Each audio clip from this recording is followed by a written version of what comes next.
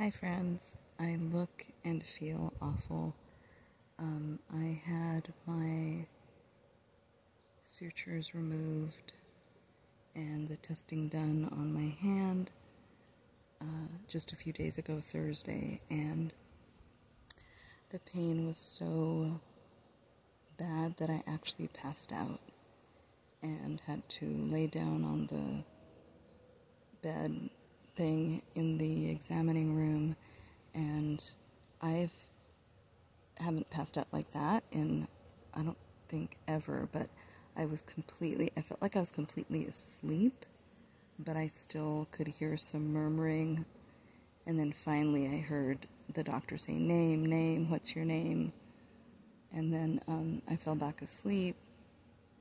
I think I answered him, and then I kept hearing him say, birthday, if you can't tell me your birthday, I have to call emergency. And I was able to say my birthday. And so anyway, this video is about a couple of things. What it's really about is ganglion cyst excision. So this is not my organizing videos where I'm upbeat and feeling great and excited to organize. This is a video about this surgery that I had. So my bump is gone and it was really huge. So let me start with the bump. So about 2 years ago, I was in the living room with my husband and we were watching TV, and I like to do arm circles, wrist circles, foot circles, because I have a little bit of a hard time sitting down and watching a movie or a TV for too long, because I like to keep moving. So anyway, I was doing circles, and I don't even remember what we were watching, but all I remember is at one point, I had this weird feeling traveling through my right wrist, and then all of a sudden this gigantic bump formed on the top. And I was like, what the F? This is crazy. Like, I felt like there was an alien inside me. And so I showed my husband. He could not believe it. He was like, what the H? Like, he couldn't believe it. And I said, wow. It's like, I finally got a cyst. I was like, I've been having, I have this thing called double crush syndrome, which is thoracic outlet syndrome and carpal tunnel combined. And so I don't even know, and it's all connected to your arm and your neck, and my C4, C5 is out of whack. But anyway, long story short, the bump formed, and it was huge, and it kept getting bigger and bigger, and I waited like a year, and I was like, wow, this thing is gross. And I kept hearing this thing about book smashing, which I'm not brave enough to do, and just rubbing it every day, which I did start doing. I started rubbing it every day, like just whenever I could remember. Going into year 2, I was trying to be on a health kick and get on my yoga. A friend of mine in the DMB family, her name is Trisha Sutrisno. She does these amazing little yoga videos, and I thought, wow, I love yoga so much. I try to embody the yoga practice off the mat, and I want to do the physical. I want to get back to the physical yoga. And so I started doing my yoga again, and I was so excited. And next thing you know, I'm like, wow, my wrist is like on fire. And then I started waking up in the morning with my arm just completely tingling, numb, on fire and ice. Like, it was just all the really like yucky feelings. And I would have to lay in bed and try to do these little exercises for like half an hour before I could get up and log into work. And I work on a computer, which sometimes I was literally mousing with a hand that was numb. So it was really tough. And so after that, I was like, okay, maybe I should get the surgery. My wrist is hurting. I still can't do yoga. I can't do certain yoga moves. I had to do them with weird positions. And so I thought, okay, let me get the surgery. So then I go to get the surgery on June 13th of this year. So at this time, it's already been 2 years. So right now, my fingers are as stiff as ever. I can't make a fist. Again, when the doctor tried to force my fingers down and he did some sight examination, I literally passed out from the pain. It was so intense. Yeah, it was worse for me than childbirth. But anyway, so 2 weeks in bed, feeling like absolute crap, not able to do anything. Thank God I have a family that can help me, like, pull my underwear up and down, like, all that stuff. Like, I couldn't go to the bathroom. Meanwhile, I'm using my left hand for everything. So now I'm off balance. And then because I'm having to keep my arm above my heart for 2 weeks straight, she said, I have to do that for the healing, for the surgery process. Ow. And so, anyway, I can't even scratch my own neck. So anyway, not with this hand anyway. So basically 2 weeks in bed, and mind you, I am older, but I'm not that old, you know. So, and to be transparent, I'm 58, and this was the year that I had my surgery in my 58th year. So, 57, going on to 58. I'll be 58 soon. So basically, 2 weeks in bed, arms raised above the head, everything else out of kilter, back locking up, neck locking up. Then I have to like hunch over going to the bathroom. And I think many of you have experienced that excruciating when your back locks up, and that's what happened. So now I'm through that portion. My sweet daughter gave me 2 baths because it is quite an endeavor, and I didn't even care what I smelled like or anything.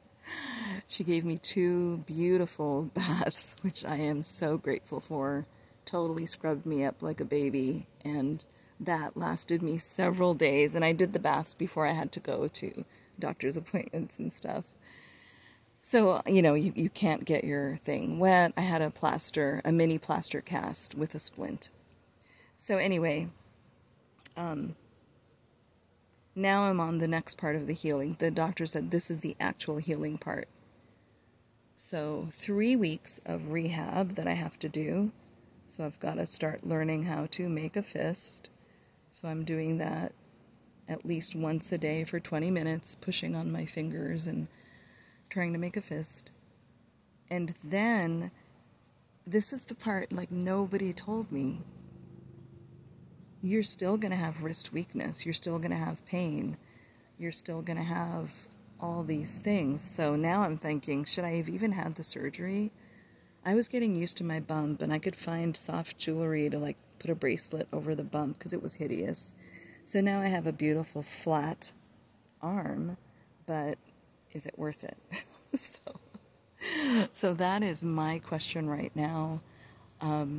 Was it worth it? And I guess I'll see in a few months after the full rehabilitation takes place. Meanwhile, during all of this, I was diagnosed with a prolapsed bladder and uterus. And it's something that happens to women, especially if you have had vaginal childbirth. And basically, it feels like I'm having a baby or that my baby's low because my bladder and uterus is prolapsed. So June 13th, I had this thing. June 20th, I had a full, painful reproductive health organ exam. And she gave me all the details on what I can do. So for that, I'm actually going to start with physical therapy because I am done with surgeries. Surgeries set me back. And I don't want to have another serious, this will be an actual serious surgery because they go inside and they put a mesh band around your bladder and your uterus and they lift it up. I'd rather just I know you can't remove your bladder, but I would rather just have the uterus gone. But then now you're into hormone replacement therapy and all that stuff. And I'm actually, honestly, I was just starting a health kick. So all of these health setbacks has really got me kind of down. But anyway, I'm going to do the physical therapy. That's going to be 6 months to a year. I'm going to do the physical therapy for this. And I just hope I can do actually proper yoga again. And I know there's modifications. I've talked to a couple of people. But there are things that you'll never be able to do again if I can't get the strength back in my wrist. So that's it for that. I have not been on a computer for over 3 weeks now, and I'm so grateful to my work. They have been so amazing, and I've gotten so many amazing messages from friends and work people, and I don't want to get too emotional, but it's been really helpful knowing that I have so many people who are just so supportive, and my husband and my kids. My son cut my nails yesterday, and I just remember cutting his when he was a baby. So anyway, all this to say, I definitely have setback on even doing my videos. I will try to do another video for organizing, but this is a ganglion cyst excision video. This is not an organizing video, but I definitely am set behind. I can't do computer work, so I'm not able to finish my ebook, which I was so excited about. And now that I'm, held up like this, I'm thinking, wow, do I even like the way I had started it or set it up? So I may change it completely. It may be a completely different ebook by the time I can start using my hands and fingers again. But anyway, so I wanted to do a ganglion cyst excision video, which is what this is.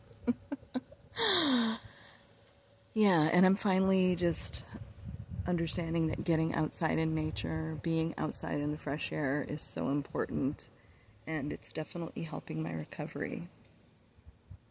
And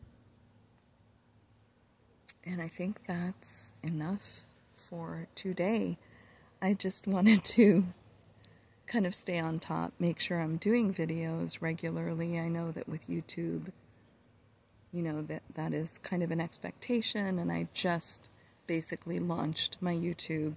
And even though this is not an organizing video, this is a video about just sometimes slogging through the parts that are hard, pushing through the parts that are hard, and knowing that you will come out the other side, and whatever happens, you have to be flexible and be ready for the next move. So that's kind of where I'm at.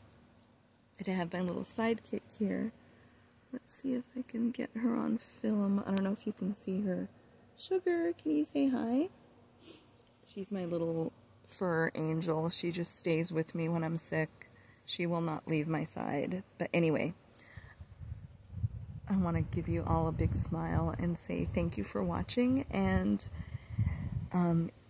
the lesson for me is, if you are having any kind of surgery, find out a little bit more about the possibilities and what could happen on the back end of your surgery, because it may deter you from doing the surgery at all.